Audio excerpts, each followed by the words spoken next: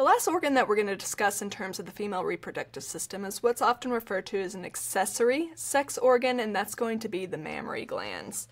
Now, the mammary glands are associated with the breast. The breast is a collection of the subcutaneous tissue as well as the actual glands, mammary glands, and they're all going to be superficial to the pectoralis major. And if you remember that pectoralis, if you think of your pecs, that's your pectoralis major there. Now, the most superficial portion of the breast, you're going to have what's referred to as the nipple. These are going to be where the openings of those lactiferous ducts are going to be. So this is where the secretion or the ejection of the milk will actually occur. And surrounding the nipple is going to be this darkened area of skin referred to as the areola. The size of the areola is very dependent, is very variable, and it changes throughout life. So during ovulation, it tends to get darker and larger, and then obviously during lactation it does as well. The areola has kind of a roughened appearance, and that's because deep to the skin associated with the areola are going to be these sebaceous glands. And if you think about the discussion about the integumentary system, we know sebaceous glands are going to be oily in terms of what it produces, and this helps in terms of protecting the areolar region during lactation and during suckling that can cause for roughening of that portion of the skin.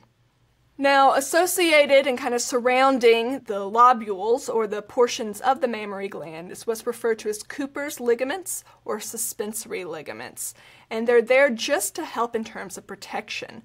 If you did not have suspensory ligaments, that could cause for what's referred to as kind of the drooping of the breast, and that does occur with age or without protection if there's increased movement of the breast tissue, like in terms of jogging or without support of the breast. So you can see in terms of the image here, associated throughout and kind of really attaching to the anterior portion of the breast back towards the pectoral fascia in this region here.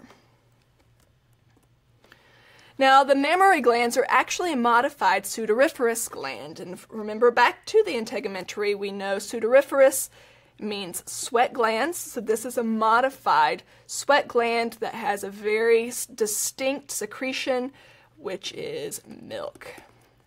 And so function entirely in terms of lactation.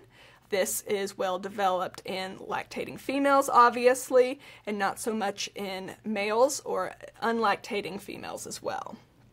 So you're going to have the release of specific hormones. You're going to have what's referred to as prolactin.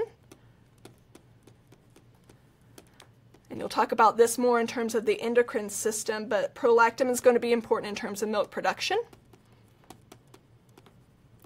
And then with suckling that can occur with the infant, you're going to have the release, and I always spell this wrong, so I'm going to make sure I do it right. This is going to be important in terms of the ejection of the milk, and it's going to go through in this particular way. So you'll have the production within the alveoli, which are just recesses. You're going to have the movement throughout these various systems, throughout the ducts, and you can see in this particular image, you're going to have these larger portions right here of the lobules that will get larger as they're filled with milk. They will travel through the ducts to the sinuses, which will be released around the nipple to the infant. This concludes our discussion of the female reproductive organs, including the accessory reproductive organs. Let's continue our discussion now in terms of the actual reproductive cycle, and then we will continue with the male reproductive organs.